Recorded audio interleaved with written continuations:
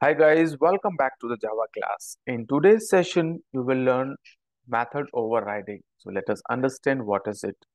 When the method in the subclass have the same name, same return type and same list of parameters as a method present in the superclass, so we can say the method is overridden in the subclass and this process is known as method overriding in Java.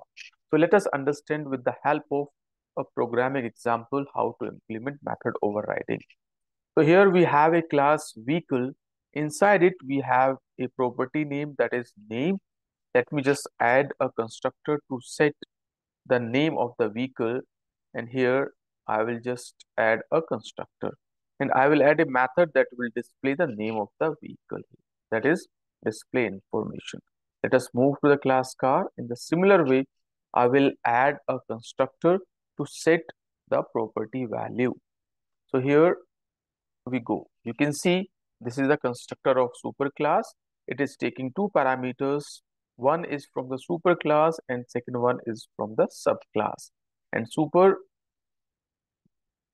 method is used to call the constructor of the superclass. So in the similar way, I will add the same method inside the subclass that will display the number of door of a car here, right?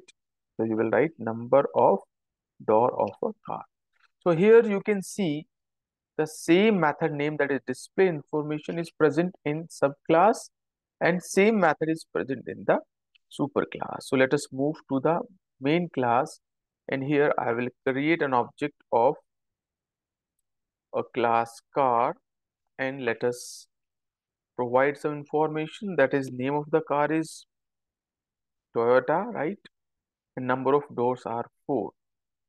Now I will call the function that is my car dot display. And let's see what will be the output. So here you can see the output is number of door is equal 4. It is not calling the method which is present inside the vehicle class, right? So why this is the output? Because the same method is present inside the subclass also. When subclass and superclass both have the same method, in that case, subclass method overrides the superclass, and using or with the help of an object of subclass, it will always call the version which is defined inside the subclass. That's why it is showing number of door is equal 4. So how to access the method of the superclass? So here there is a role of super keyword. You will use the super dot display function. So super keyword always refer to the superclass members.